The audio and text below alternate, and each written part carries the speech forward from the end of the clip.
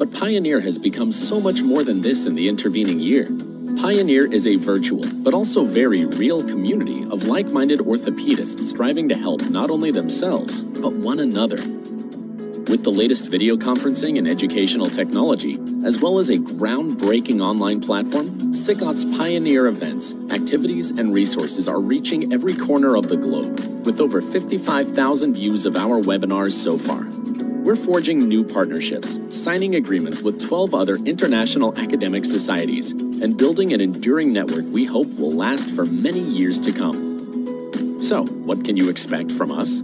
Free webinars led by key opinion leaders from around the world and across all fields of orthopedic surgery and traumatology, as well as chat shows with some of the most interesting and inspiring surgeons on the planet. Opportunities to take an interactive role in these webinars by participating in polls and live discussions. Free on-demand Pioneer playback service. Watch our webinars again and again in your own time. And coming soon, our new bespoke learning management system will host podcasts, an online version of the famous SICOT diploma exam, virtual training modules, surgical technique courses, a discussion forum, and much, much more. We hope you'll join us on this pioneering journey as we push the boundaries of what is possible in online orthopedic education together.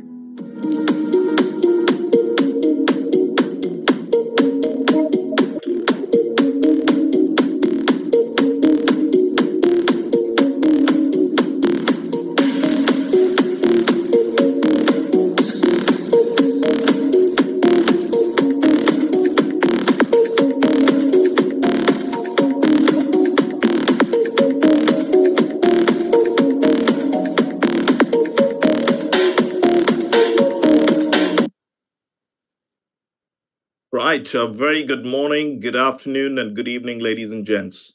I'm Vikas Kanduja. I'm a consultant orthopedic surgeon in Cambridge, UK, and one of the founders of SICOT-PIONEER, and also the president-elect for SICOT. And it's indeed a pleasure to welcome all of you logging in from various corners of the world to this webinar. Now, in the COVID world of non-contact domains, we've certainly embraced digital competitiveness with the launch of SICOT-PIONEER. And through this platform, we've done over 75 events, and we've had over 100,000 views from over 110 countries around the world. So big thank you to all of you for joining in and following us. Today's webinar is on AI, and this is the second one in the series, but specifically on wearable devices in optimizing rehab protocols. And we're very thankful to the faculty and the team from Brazil, and to Dr. SASEENDAR, Dr. OMAR, and Dr. Rehman for collecting such fantastic faculty to come onto this webinar, along with the chair of the Rehab Committee, and also the Brazilian Society for the collaboration, and the stellar faculty for giving up their time to come and teach us on this webinar. And I'll let the moderators introduce them to you in a minute. Now, we'll try and make this as interactive as possible, so please do post in your questions. And if you can't join us today, then you can access all this with our on-demand platform that we have for SICOT-PIONEER. Once again, a big thank you to the faculty, to the team for organizing this, and to all of you for joining us. And over to you guys. Thank you so much, Vikas, for that warm introduction. My name is ALARIC, and I'm the chair of the SICOT Rehabilitation Committee.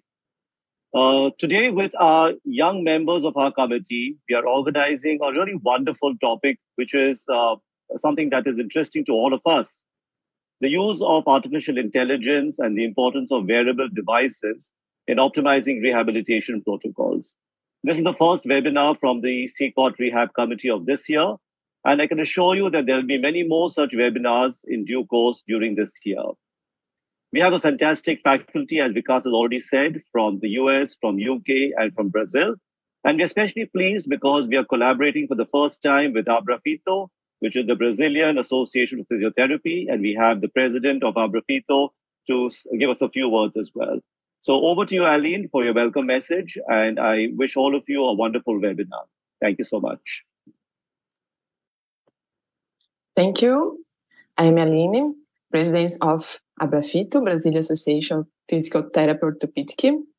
And I would like to thank SICOT for the opportunity to collaborate on this webinar.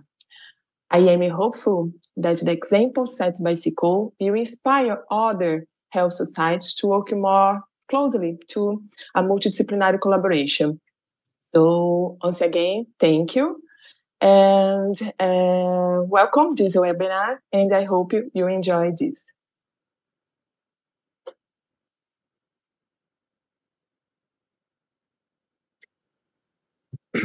Thank you, Aline.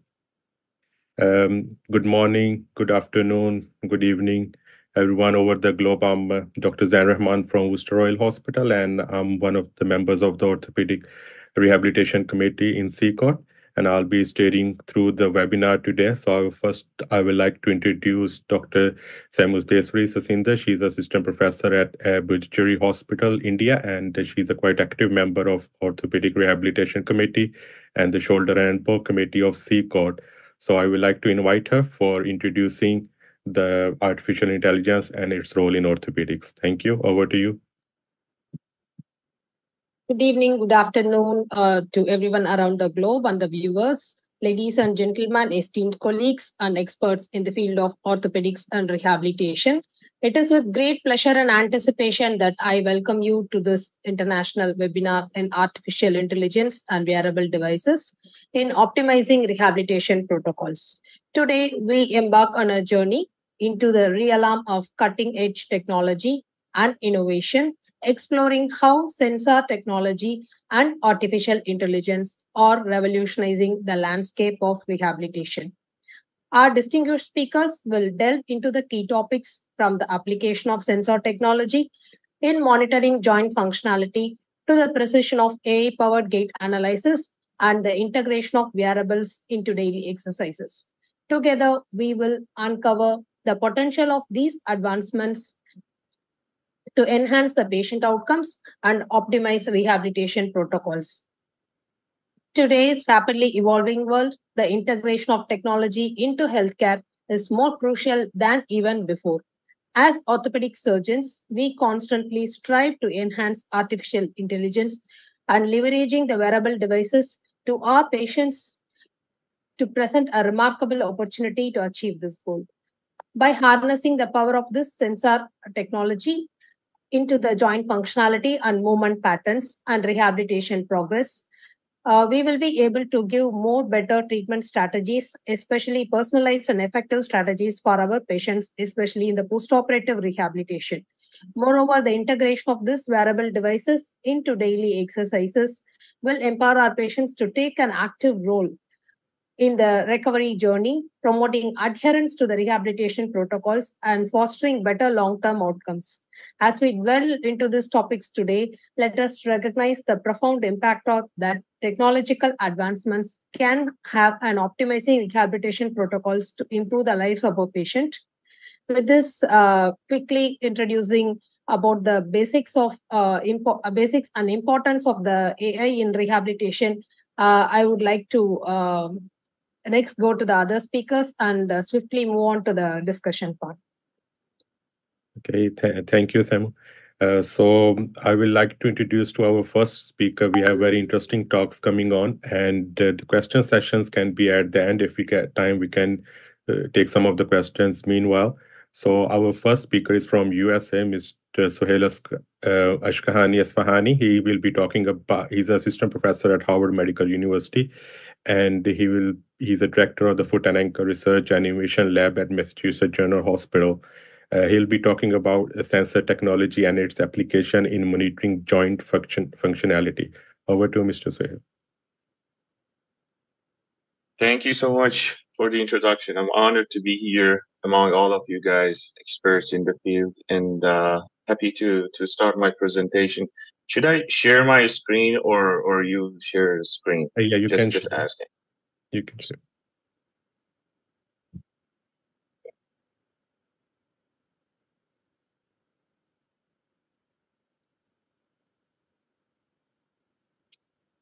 Can you see my screen? Yes.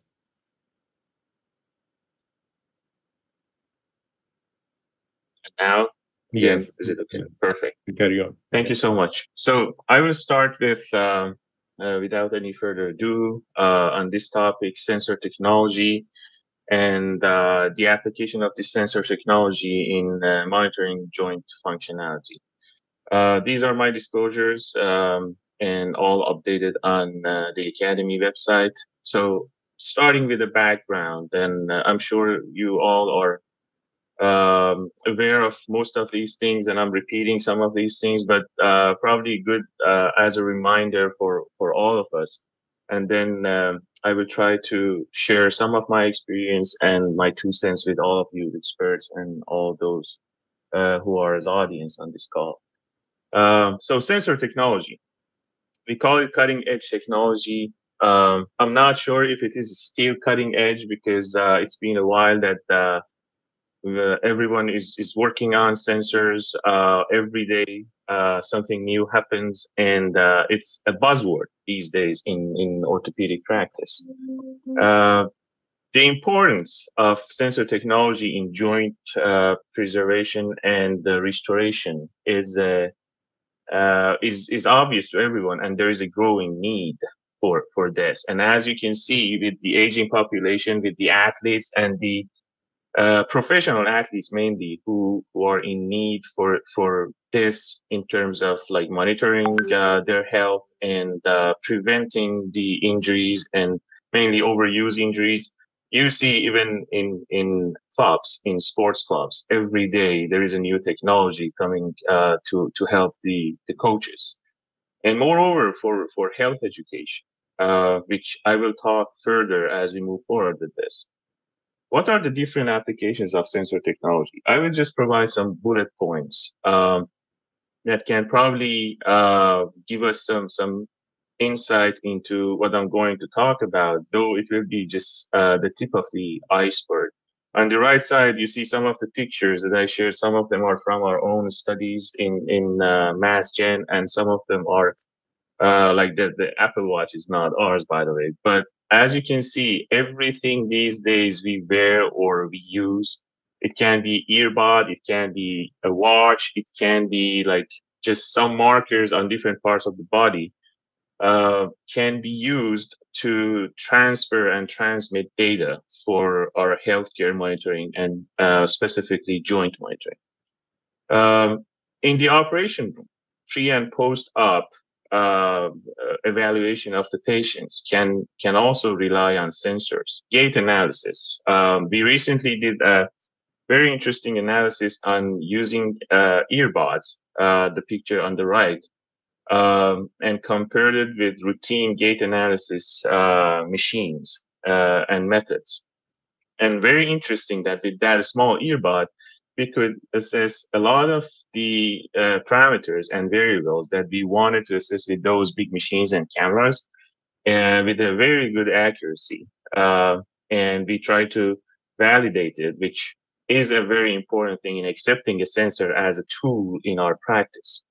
As mentioned, sports medicine is a huge realm for the use of sensors. Wearable devices these days for like many companies at least, and many research centers and academic centers have focused on using wearables to improve patient-physician communication. In other words, when the patient wears one of these sensors in different parts of the body and for different joints monitoring, it can provide a continuous data transport or transfer to the physicians and decision makers to change the plan, to make further decisions. Telemedicine and remote monitoring, again, falls into the same category. These days, mainly after the pandemic, you saw that most of us could not have contact with our patients, and we had to somehow find a way to make sure our patients are doing well. So these sensors could be the hands of the doctors in our patients to provide physical exams, to provide further examination on the joints and the MSK system. Obviously, everyone is aware of the use of sensors in research recently. This smart buzzword have been used in publications and in the literature, which stands for Self-Monitoring Analysis and Reporting of Technology, and have been used a lot for sensors, mainly in orthopedic practice. This slide looks very wordy, but I will summarize it. As mentioned, it's just the tip of the iceberg. So I was thinking, where should I focus? And I thought, okay, so here we will focus on joint functionality, and I will try to more talk about that. But obviously, there is overlap in the use of sensors for different uses. We have different types of sensors. Just going over the types: strain gauges, accelerometers, gyroscopes, force sensors and load sensors, flex sensors, magnetic sensors, pressure sensors, EMG sensors, and optical sensors.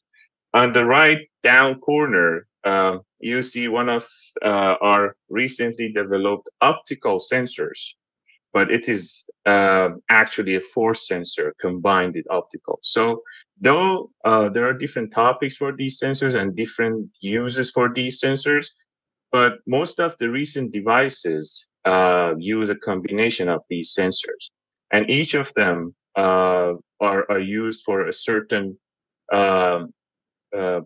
point and certain purpose. Magnetic sensors, which is one of my at least favorite ones, are those sensors that use Earth's magnetic field. The reason I'm mentioning this specifically is like when you combine magnetics with accelerometers and gyroscopes and even force sensors, you will get a very highly accurate and low biased data from your patient. And this will help not only in practice, but also in research when you are trying to validate different methods of joint monitoring and trying to find out if the patient is doing well or not. As I will move forward, you will see like we use a lot of pressure sensors or force sensors. There are some caveats to them, which I do want to mention as we continue on this talk. Other newly, well, they are not new in the engineering world, but in our field at least, they have been used recently, at least in the past 5-6 years. Mainly piezoresistive sensors for those patients who use implants. For those who we don't want to have sensors that have contact with the material, and we want to monitor the performance of the material. Capacitive sensors, inductive sensors, they are some of these sensors that you can see on the right side up.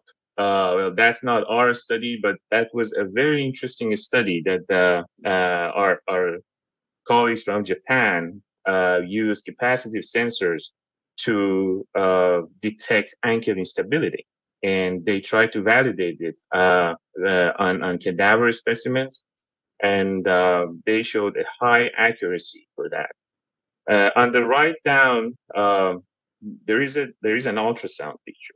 Most of us might think ultrasound might not be considered as sensors, or at least traditionally, like among the electrical sensors. But I would say ultrasound waves can be used as sensors. And in that study, which was done by our team and some of my great colleagues, we try to use ultrasound to assess ankle instability and even find a sign, which we called it gap penetrance sign, to see if after the operation, we have actually reduced the instability very well, and there is no malreduction.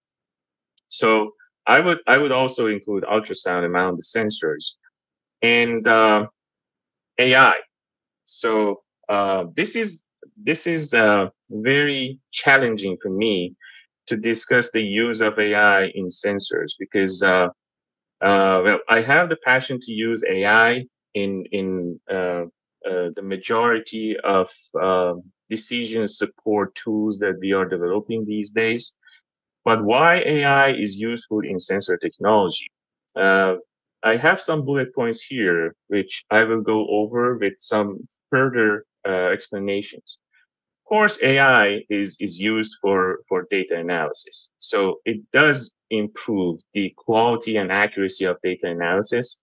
And one of the most important things in AI, which I myself am still failing to understand the process, as you know, we call AI the black box, though recently scientists have focused on explanatory AI. But it's like sometimes we don't see something among the data. Like it can be imaging data, it can be text data. Human eye misses it. As you can see on the right down corner, we did a study on ankle fracture detection using AI. And we used some deep learning algorithms to detect a simple ankle fracture. But I remember in our database, which included over 2,000 patients, we missed about 100 patients. Or in this data, it's like 1,000 patients, and we missed about 70 patients. And when the AI algorithm using a saliency map showed us the location of the fracture, it was like, wow, so there was a fracture and an expert surgeon missed it, or even a radiologist missed it. So AI can help find some of the changes in the data that might not be obvious to human eye.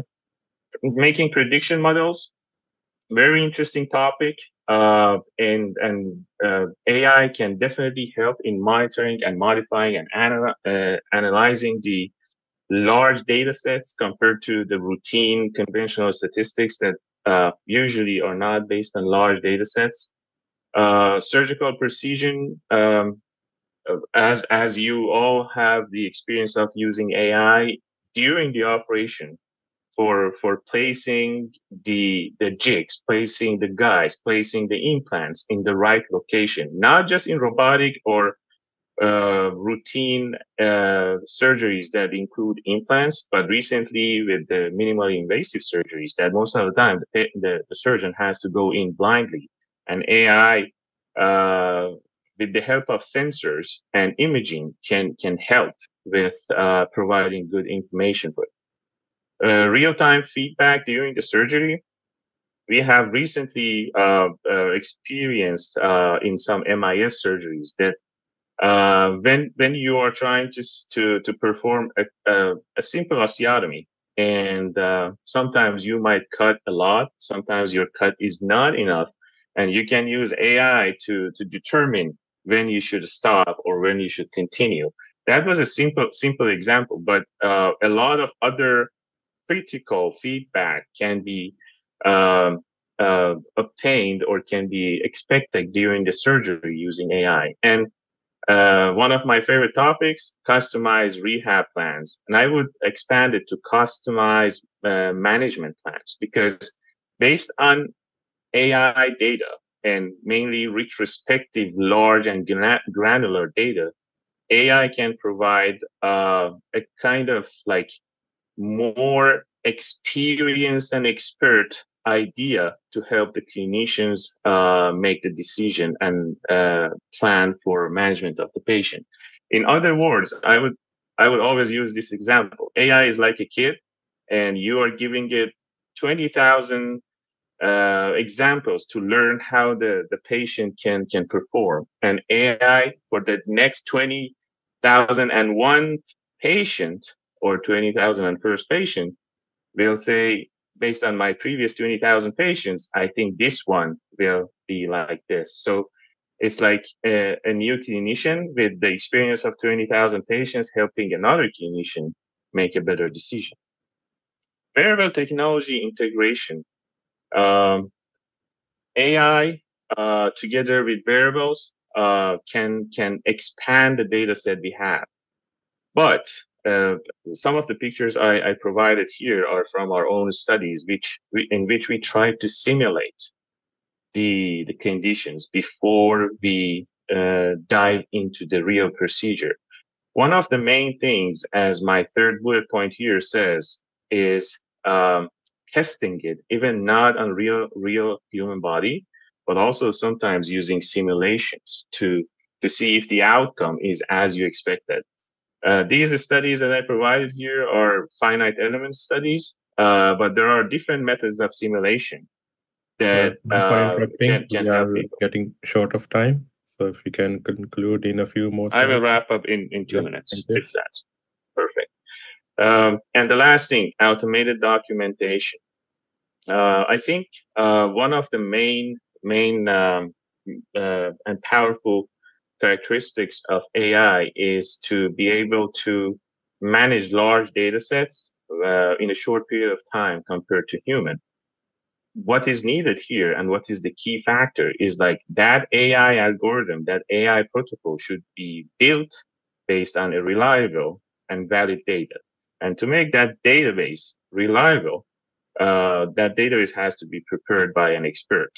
Some of the challenges, obviously, wearables and AI algorithms can be built for anything, but there has to be an unmet need and a buy-in for this. Ethical challenges, how to use it in practice, how these can change patients' quality of life, how we can create predictive analysis methods using large data sets.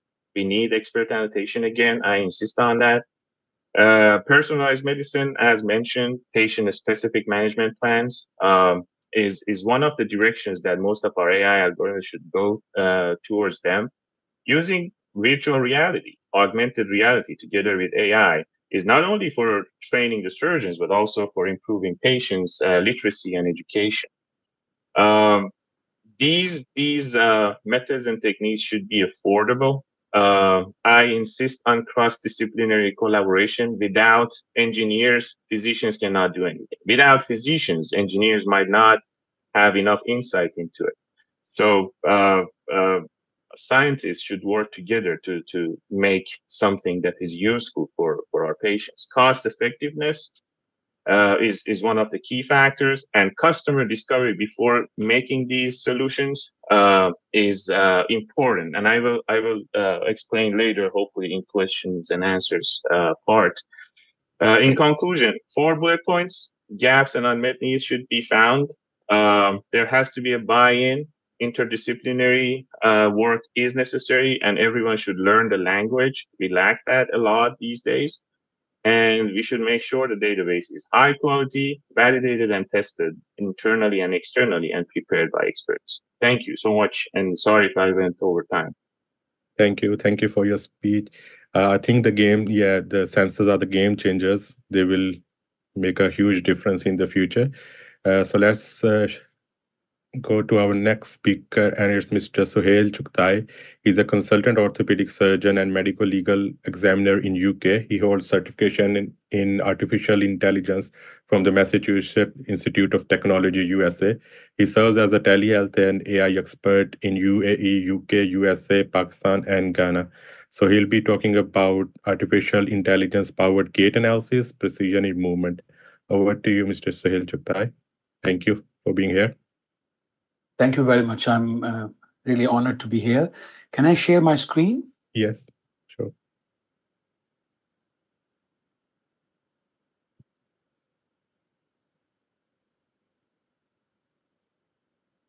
Are you able to see my slide? Yeah, we can see. You can carry on. Thank you. So thank you, SICOT. Thank you, SICOT team, for inviting us, inviting me. And I'm really, I feel the company is quite experienced. I heard the talk of Dr. ASHKANI. He has shown a lot of wealth of knowledge he has, and probably he would have required more time, the topic he was touching.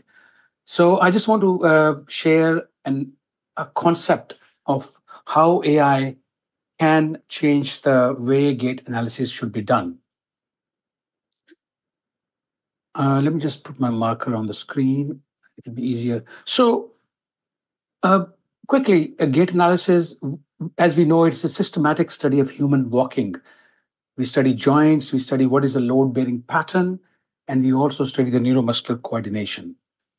Why we do it? We want to diagnose the neurological and orthopedic disorders, At the same time, we want to prevent further damage to the musculoskeletal axis. And not only that, there is athletic performance enhancement technology which is benefited from this gait analysis. So the biomechanics we study body mechanics, we study center of gravity, muscle activity, and load-bearing patterns. I'm just introducing this point as we all know, but I just want to catch up with this and then move on to the main topic. So as you know that when we study gait, we study different parts of gait. When we stand up, what is the flat foot loading pattern? Just when we are about to take a stance, just when we take the heel off the ground, and just as we take the step up.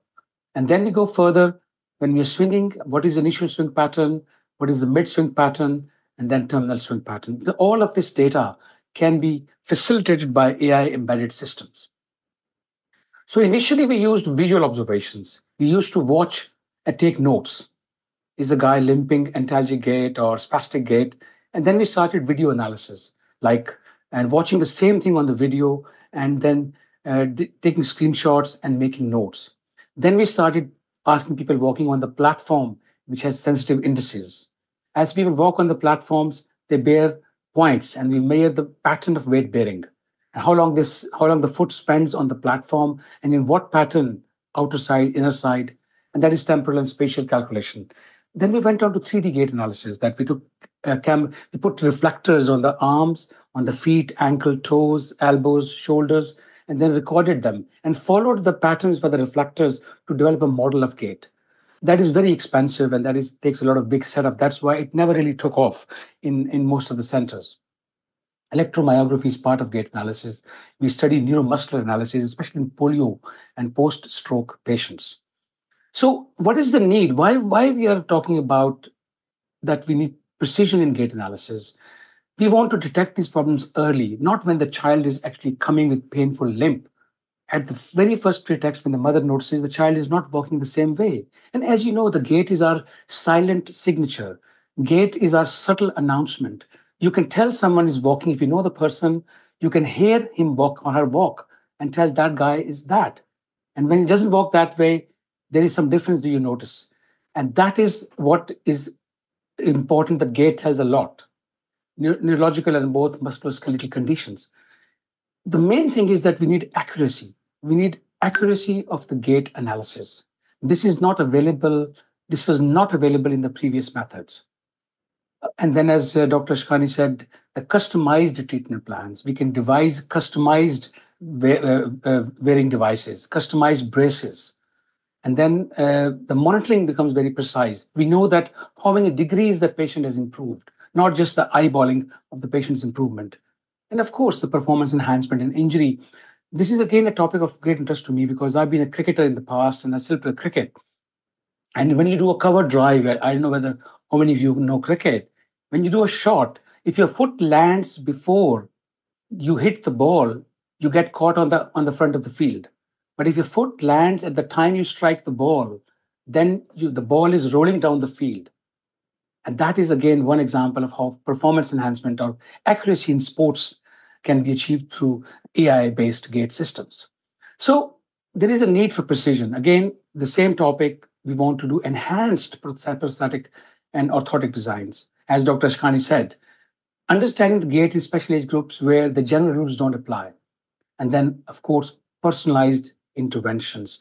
Not everything will fit on the standard, on every patient. We have to sometimes develop prosthetic devices specialized for certain people. And then this part remains very exciting, that we learn a lot through that. So this process is governed by the basic start of data collection, the multivariate stream from the sensors, then the transmission, very, very fast transmission without any lag. The pre-processing means that the noise is removed, the redundancy of the data is removed. What is not wanted should be out before we present this data for machine learning. And the machine learning means, first of all, they have normal models. What is a normal gait pattern? And then the machine learning algorithms will compare the normal with the abnormal gait pattern. And that is analysis and then the interpretation of that. That could be outputted as graphs, as charts, and can be sent to prosthetic departments. and then we integrate with other third-party technology, for example, telemedicine, telehealth, and other data sciences. So what technology of AI we use in gait analysis? As you know that machine learning or deep learning is the essence, is the really core of this technology. And in that part, if you notice that we have convolutional network in deep learning. So the computers think like brain, and they register what is normal at multiple points. And any deviation from that is picked as abnormal. So this can be multivariate, not just one thing at one time. If a person is landing on outside of the foot, that along with the neck movement, that along with the toe position, that along with the elbow, with the spine, that's a multivariate sensor data. That can be registered as a normal model. And then normal model of the convolutional network of AI can compare how abnormal, where exactly abnormal, and when the things are improving, and what is improving and what is not improving. And that way, you can really develop a very clever way of finding out what's wrong with this patient. So the computer vision is the second part of technology we use. The video of the person walking is recorded through different cameras in different dimensions. And then that video capture is compared to the normal pattern along with the sensor stream. So sensor stream and the video compute technology makes a computer vision. That is such an important area. That 3D technology before didn't take off because we didn't have AI at that stage. So the generative AI, the convolutional network, the AI is the one which is calculating all that so fast that there is no lag. It's not that the person will wait till weeks before the data is analyzed. In the same sitting, the data is analyzed through the generative type of AI. Wearable sensors, Dr. Ashkani said a lot about that. I won't go into deep. As you know, accelerometers, gyrosensors, force sensors, strain, and there are many more. I want to show you one of the sensors demo here quickly, the goniometers. This is a patient I was examining for neck range of movement from a distance, and I used my own software where I incorporated this sensor. So I'm examining this patient from a distance, and I'm noticing how much range of movement he's exhibiting while I'm talking to him. So flexion extension. So this is very electronic, and that can be recorded as the maximum movement after physiotherapy, how much improvement he has done. That can also be recorded. So this is a use of third-party integration with the AI technology you can do from distance, and you can see it's very objective. It's not that the sideward extension or flexion is good. How many degrees, how many calibers? So data analytics, again, as you know, that all of this AI uses the convolutional network, which means that the whole process, the multivariate stream, the video capture data, at the same time, the past history of the patient put together, that is all analyzed and compared to a normal model through the AI. AI has this capacity of putting unstructured data and getting analysis out of that. The traditional AI before used structured data, but the generative AI uses unstructured data, which means that we don't have to do a lot of hard work like we used to do before. The robotics and exoskeleton is another technology we use for AI gait analysis. Here we mount the joints with calibrated machines and find out how much the joint is moving, to what degrees, at what weight. Not missed, but treated inadequately. Simulation and modeling, so again, that's a way of actually simulating, preparing a model and the person to walk through that model. We can compare on the live screen. So lateral condyle fractures do present. That person of that age group should walk like this. And he's not walking like that, or she's not walking like that. Where is the problem? That yellow zone can be highlighted. Is it abductors? Is it flexors? It is glutei. All of that can be compared to a normal model. And this is the key for the output, the natural language processing, NLP. That is the product of generative AI, the new AI. That is where we get the novel ideas. We don't have to confine ourselves to Python language. Like just what we put in, it comes out. Now we can get the results in a very humanized way. And again, the computer can suggest that this is something new I found, which wasn't in the model. So that is the idea of natural language processing. We generate novel ideas and we create novel reports. The big data integration with AI, again, all of that put together from multi-centers, and then we study that, and then we put ethnic changes, gender changes, how African people walk, how Caucasians walk, how Asians walk, how Chinese walk, all of that put together, and then find new variables. The real-time feedback system, I think it was said before, that we can adjust the orthotic implant at the same time. We don't have to call the patient next time. We can get the feedback and make adjustments to the braces, to the orthotic implants at the same time. And of course, telehealth and remote monitoring is one of my favorite subjects. I designed a lot of softwares in telehealth, and I feel that we can integrate this, then the perspective and the scope can go beyond the practice. We can analyze gait of patient at a distance very effectively. So, as you know, that the case studies in clinical practice, they have, how much time I've got, Zain? I think we have more than 10 minutes now. Okay, I'll just wrap it up in 1 minute. Thank you. So cerebral palsy, gait monitoring post-operative recovery, gait abnormalities, lower limb physical therapy, and preoperative gait analysis, they've been proven to be, if they use AI-based gait analysis, the results can be superior to the ones done without AI. These are the proven case studies.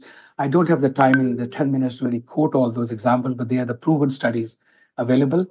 And of course, then the analysis system, the examples, I just want to give you the computer-assisted rehab environment. Karen, that's from, I think, America again, Gait Smart, then Holland Orthopaedic and Arthritic Lab, Whole, that's from Stanford, FastGait, VWalk, and Outwalk from Oxford and various other institutes. They're all models established. So we're not talking about something which we are experimenting. We have experimented enough, we've reached a conclusion, and now we are practicing it. So that's how the complex data looks like. If there would be more time at some stage, maybe I can explain that later. But just to summarize that, we really gain better accuracy, we diagnose early, we do real-time analysis and feedback and make adjustments, and then we have a very clear quantitative, not subjective, quantitative data analysis, the advantages of AI-based gait analysis. Thank you. Thank you for your attention. Thank you, Mr. Chughtai, for your talk. I think gait analysis is always a very difficult subject for orthopedic surgeons, so AI will help a lot in this, hopefully. Let's move on to our next speaker. He's from UK, Mr. Anuj Punnoose. He has 25 years of experience in physiotherapy, and he works as a physiotherapist at Cambridge University Hospital, and he's doing his PhD on rehabilitation interventions for patients undergoing hip arthroscopy. He will be talking about smart rehabilitation, integrating wearables. That's a very interesting topic. Over to you, Mr. Punnoose. Thank you so much. I'll try and share my screen. Just give me a sec. Can everyone see my screen? Yeah, we can see. You can start. Excellent. Thank you. First of all, let me thank SICOT for your kind invitation. It's an honor and privilege to be here and be able to contribute to this session. So yes, I'm a physiotherapist by background, been working in Cambridge for the past 18 years, been leading the team of trauma and orthopedic physios. Currently, I've stepped out of my clinical practice to do my PhD fellowship with NIHR. Although my remit is within trauma and orthopedics, I've been having special interest in young adult hips surgery as well. So that's why I work with Vikas Kantuja. So today's session is all about wearables and how we can utilize that in daily exercises. So we'll go through a small bit around how we use technology within our unit. I'm sure you've heard from the past two speakers about wearable sensors, common types, and then how we can utilize wearables in exercises. So my special interest is within the young adult hip pathologies, and we have an excellent team here in Cambridge led by Professor Vikas Kantuja, and I've been a part of this team since 2010. In terms of embracing technology as a cohesive unit. We have embraced technology in various facets of clinical and research endeavors. We have looked at things like AIs and advanced rehabilitation technology within the orthopedic arena. And a recent sort of a patent technology was looking at implanting sort of sensors within the hip implants, which we commonly use. And in terms of its use within rehabilitation, we are looking at analyzing adherence and home exercise prescription in terms of its use within my rehabilitation study. So we are currently using an app called PhysiTrack. So what are wearable technologies? So these are electronic devices that can be worn as accessories. So nowadays you get things which you can stick onto the skin. You got wearable sensors which you can embed into your clothing, which can produce a lot of data, including physical fitness, nutrition, and even sleep. If you look at the history and development of wearable technologies, you know, the first one was pretty much found around 1962, which was looking at cardiac monitoring, which was the size of a briefcase, I would say. And then it has rapidly grown over the years. And, you know, you got sensors which are as small as your fingertips nowadays, which can capture a lot of data. Now, I think we can all agree to the fact that wearable sensors have grown over the years, you know, in both clinical and research practice. Now, if you put the term wearable sensors in Google Trends, you can see that it has grown, especially from the year around 2014, it has shown a rapid growth. And I think in addition to that, you know, things like pandemics like COVID-19 has sort of helped its growth. The type of wearable sensors, we got chemical sensors, which can capture things like lactate concentration or blood glucose. You got physical sensors, which can measure temperature, pressure, and also electrophysiological ones, which can look at EMGs or ECG and cardiac monitoring. In terms of the type of wearable sensors, the type of data you want to capture for wearable, from the wearable sensors, you've got accelerometers, which can measure speed, gyroscopes, which can look at angular velocities and rotational movements. You've got pressure sensors, which can capture pressure changes, and also pedometers. I'm sure you have come across this on your smartphones and your smartwatches, which can look at measuring your daily steps. And in terms of domains, which is used, you know, its utility within the medical arena, you got cardiology looking at ECGs and monitoring, and you got wearable sensors being used in patients with neurology like stroke and Parkinson's. There is a lot of evidence, and also orthopedic rehabilitation. It also helps in prevention, diagnosis, and it can also tailor the exercise program and rehabilitation. So the big question here is, why do you want to integrate wearables into exercises? Now, before we delve into that sort of matter, it's quite important to understand what are the main barriers of daily exercises or people trying to do exercises. Now, one of the main things we have found over the years, anecdotally from our clinical experience as well as our research experience talking to patients in focus groups or in PPIs, motivation seems to be a major barrier.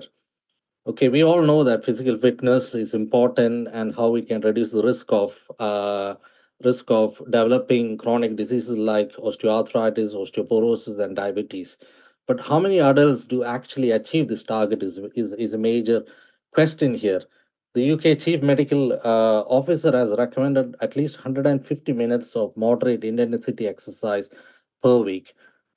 But if you look at studies, large-scale studies, discussed, it has been reported two only major elbow fractures, supracondylar and lateral condyle. Actually need this medial epicondyle fractures.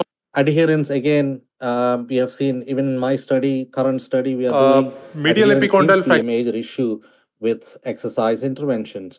Now, we have done a narrative review paper which reported of only 35% patients in clinical trials adhering to the exercises.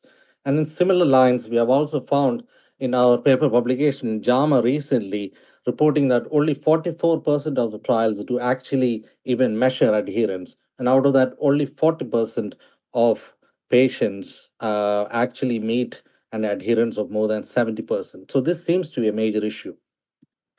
So the use of wearables could address these issues by enhancing motivation, improving adherence, and also tailoring the exercise program by remote monitoring. So it gives a lot of clinical information and data across to the clinician so they can tailor the exercise intervention.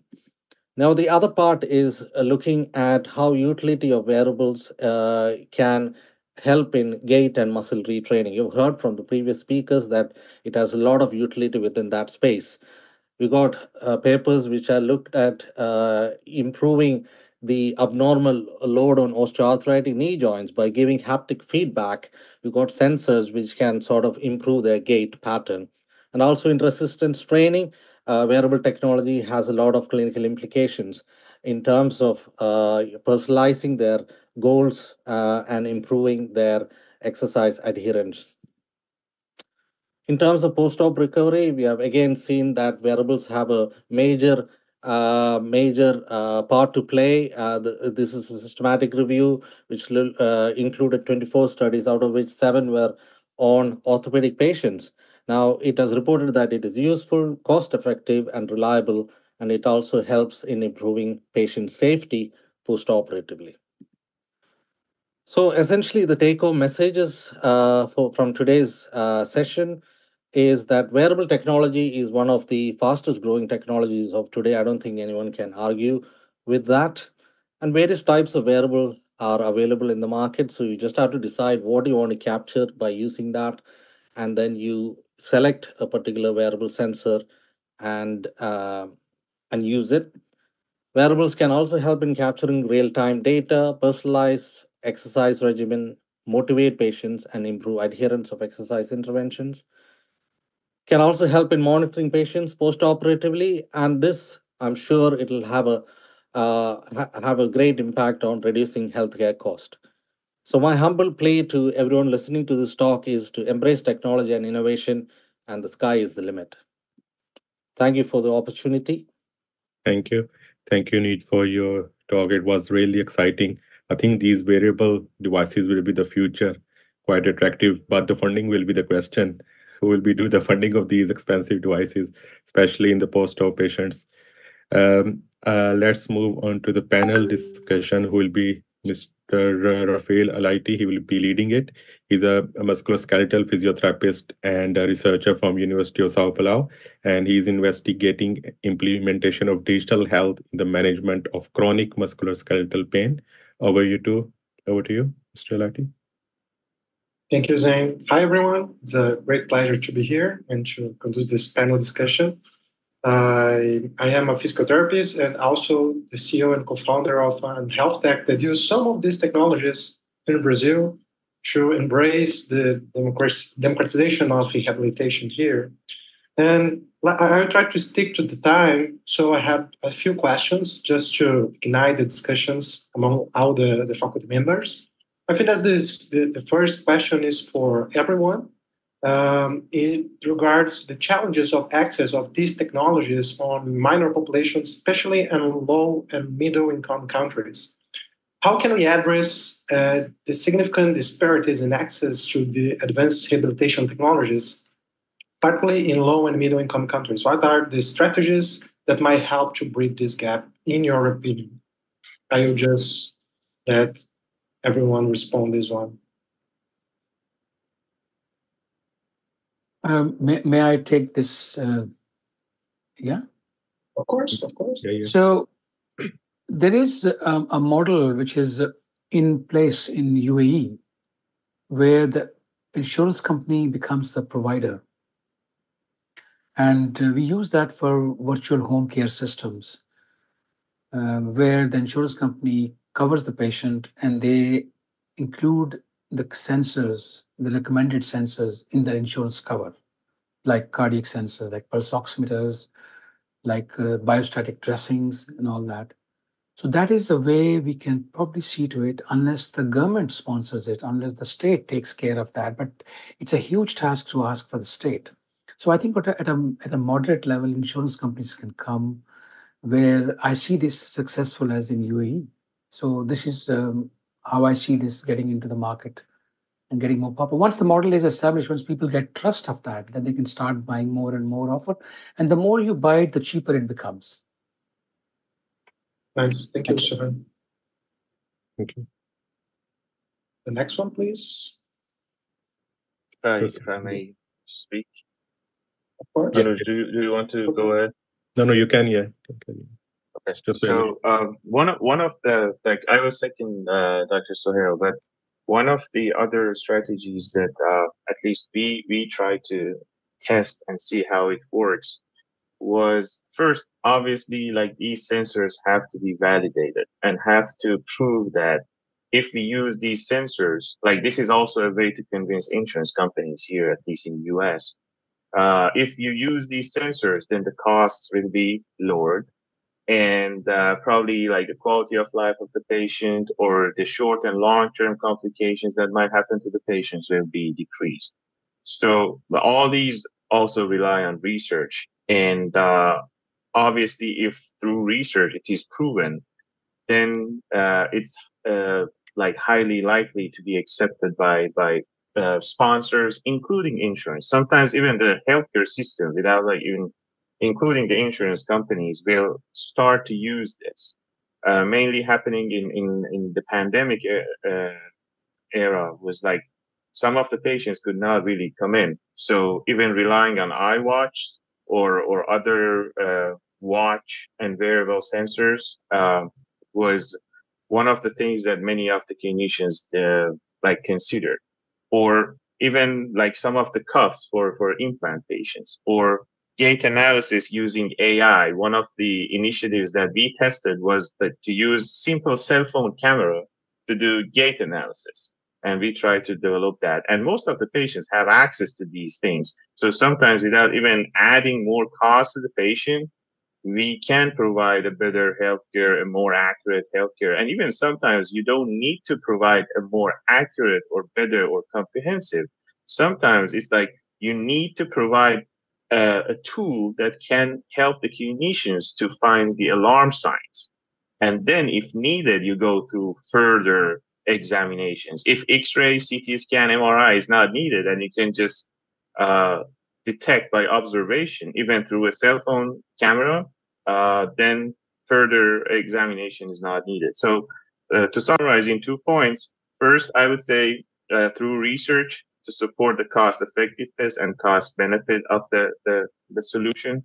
Second, to educate physicians and the patients on the different uses of these wearable and combined with AI stuff, and try to provide and let them use it and then come up with feedback. It takes time, but it can happen like that. Please. Great point. Thank you for the answer. And just let me use the point that you bring up to us. What, in our faculty opinions, is the barrier of the commercial determinants of health in the implementation of these technologies? Because like in rehabilitation, we have a lot of studies proving that telephysiotherapy is cost-effective and even non-inferiority to usual physiotherapies in a lot of conditions. But here in Brazil, we are just beginning to see some kind of value-based healthcare implementation. So what is your opinion about the difference between fee-for-service in healthcare and value-based healthcare and the impact of it in the implementation of these technologies? Oh, that's a very great point. In fact, like we had a podcast a couple of days ago about value-based healthcare, and a very interesting point for it. Again, I will repeat myself, but I think even to the main decision makers, to the institution, providing good and reliable data, obviously not on 20 patients, on a more and larger database. And one of the recent things that I have experienced is like multi-centric data. So, for example, if I in Mass Gen come up and say, this method, this physiotherapy method worked on the patients we had. I said, yeah, probably these guys have a conflict of interest or have something in it. They are advocating for it. I say, like, hey, Rafael, are you going to use my method? And then we can also like share the results and see like if in your center it works, then it will provide a better insight, because one of the main things for the main decision makers is the insight, is the information. Other than the influence of industry and the influence of financial aspects, obviously, but the insight and the I would call it literacy of the healthcare providers and the patients would be very valuable. One more thing I wanted to add to this was, when these multi-centric studies happen, obviously there is a cost for it, which is a concern for all the like research staff and the clinicians. To provide for that, the insurance will not pay, most of the institutions will not pay, and it's extra work for our clinicians. So that's why most of our clinicians don't even want to do research. Like, this is a waste of time. Someone else does it. Like, let us just do our work. This is what they say. And I found a very good experience partnering with industry. And by industry, I don't mean like large companies like Microsoft, like Google or whatever come in and fund, because they don't usually do it. They have their own initiatives. And I'm sure Dr. Soheil has some experience to share with us that. But small companies, like I worked with some Ukrainian young folks who just wanted to build a startup company. Why I'm saying that is like, because if you do one research, two research, three products, then after a while, you have to find a way to make it sustainable. Who will continue this? Who will fund this? Who will continue to have this? In 2 seconds, I will finish. The company who has it and the company who wants to partner with you has money in it, has interest in it. And they won't lose their company. They won't lose their assets. And that's why they will support more. I'm not talking about big companies again. I'm talking about the startup companies that can also be a spin-off of your institution with your team. And then it can be sustainable. It can have revenue stream. And that's why I mentioned customer discovery and trying to find a business model canvas for each of these models. Sorry. Thanks. Thank you. Thank you for the answer. I will try to stick to the time, so I will make just one more. You can have one more question. Thank you. One of the major barriers in implementation normally can be the perception of the healthcare professions. What has been the overall response of healthcare professions, especially those in orthopedics, to the integration of these technologies in practice? Are there concerns and reservations, and how can they be addressed? I think that this is for everyone also. So if I take this first, that concern is genuine. People are worried that their data is now being used at multiple points, and at some points the consent is not proper. So this is a valid concern. But the trust building is basically starts from the way the consultant or the physician or the doctor treats the patient. At that point, if the doctor is not properly informed that what is the process of consent and how deeply rooted that is in the system, the mistrust will generate from that point. And I feel that most of the complaints in the hospital, they generate from lack of communication. And same goes for consent. So if the doctor at the time of giving or suggesting an implant or a sensor to the patient explains at the same time that your data will be used anonymously in safe hands, and you're having this sensor because before you, the people allowed the data to be used for research. So the patient sees the value of that if my data is being used, my name will not be shared. So the funny thing is that the patients don't share this concern. They just, when they go home, they think.